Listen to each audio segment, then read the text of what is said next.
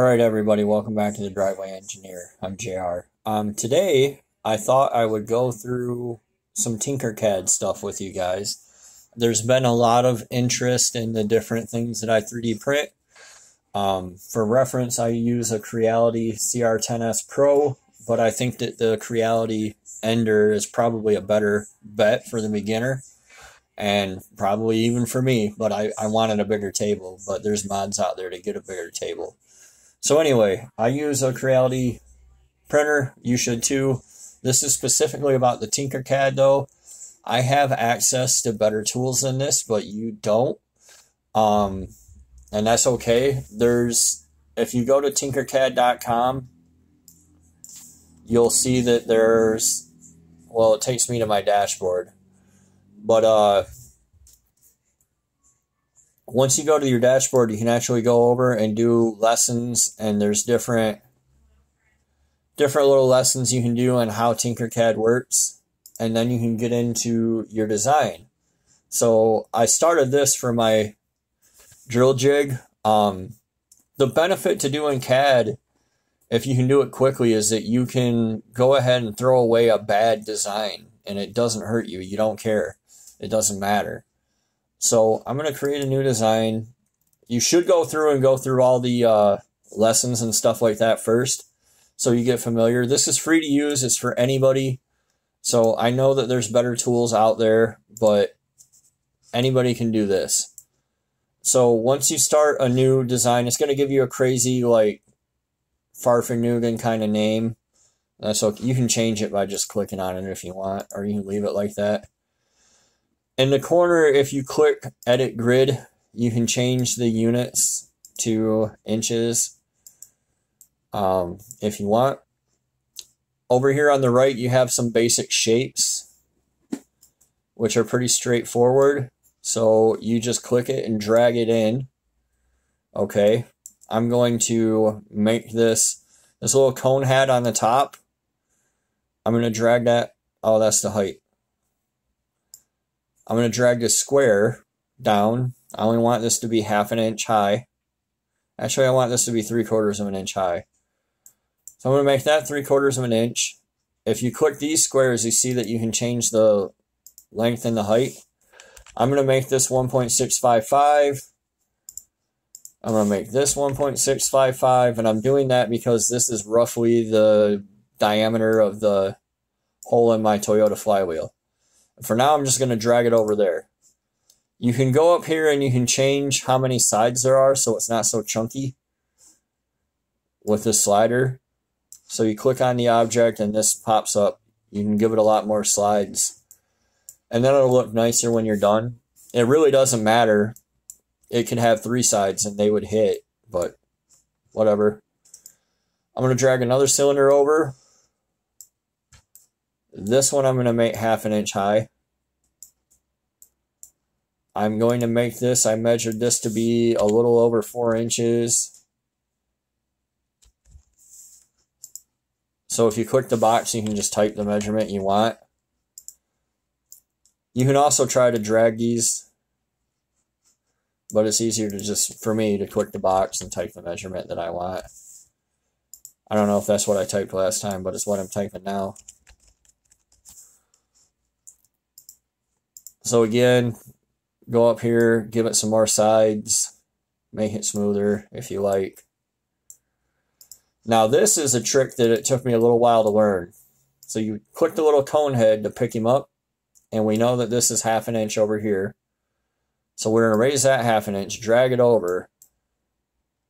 Obviously that's not centered, right? So how do we center that up? And this trick was harder to learn in Tinkercad than I thought it should be.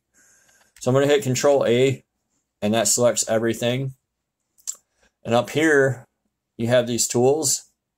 So you click Align, and it gives you how you want to align it. So you can do it by height or by center. So I'm going to click, I want it centered this way. I want it centered that way. Now it's perfect. Then I'm going to click the Group button. And this is now one item in CAD. And that's how you do that. for a hole pattern, you can do a bunch of complex math, but when you go over here to where it says Tinkercad and basic shapes, you can go down to shape generators. And I happen to know that this one's on page 12 currently. Unfortunately, there's no way to search, so you just have to go through and find the shape generator you want. It's on page 13 currently, so either I was wrong or it's moved, both of which happens. The circular array is how you make holes. It's how I make hole patterns. So right now it's solid blocks in CAD, but you can click this and now it's holes. Okay? And you could have done that for this too. If you wanted this to be a hole instead of a peg, you would have just clicked hole. We want the objects to be circles. It doesn't matter the direction because they're circles. I need 12 for my Mercedes crankshaft.